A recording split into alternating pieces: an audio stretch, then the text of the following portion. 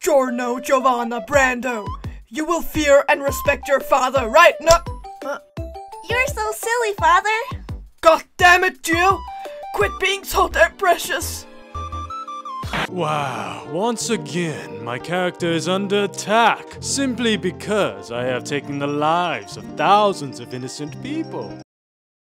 I can't sleep, Daddy. I'm afraid of Frankenstein.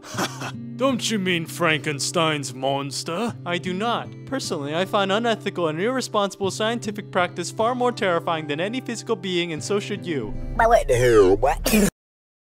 If my girl and my Beyblades are both drowning, and I could only save one, you can catch me letting it rip at my girlfriend's funeral, cause it's Beyblade or catch a fade.